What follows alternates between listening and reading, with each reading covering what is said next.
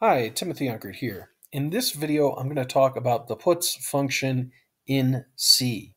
So we're going to create a file with Control X, Control F. If you're using Emacs, if you're using a different editor, create a file. And I'm going to call it puts.c. And I'm going to include a header file by just typing include with the hashtag before it, and then this left bracket here, stdio.h, and then a right bracket.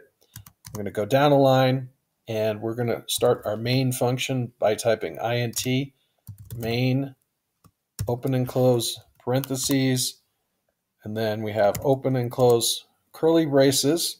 And now we can use our puts function to basically write a string to the screen. So I like, my favorite TV show is Supernatural, and I think Dean is the coolest character. So I'm going to just put that as a line, and at the end of this main function, I'm going to return 0. I'm going to do Control X, Control S, then Alt X to open eShell. And now I am going to compile this with gcc /puts.c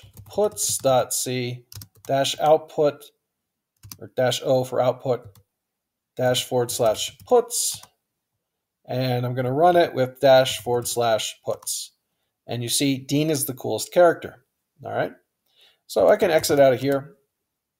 I can also create another line with puts, and I can say something like Castiel is also pretty cool. And I end each line with a semicolon. Let me save that.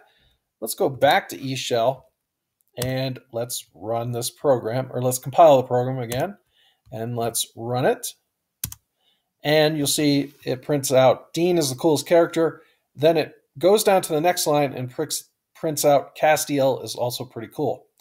In the next video, we're going to talk about printf with strings, and you'll realize when you're doing printf that you actually do have to do an escape character to get it to come down to the next line. So it's a little bit of difference between printf and puts, but printf is more powerful. Anyways, we will talk about that in the next video. If you like this video and you haven't already done so, please like, subscribe, and hit the bell for notifications, as it really helps the channel grow. And I hope to see you in the next one. Have a great day.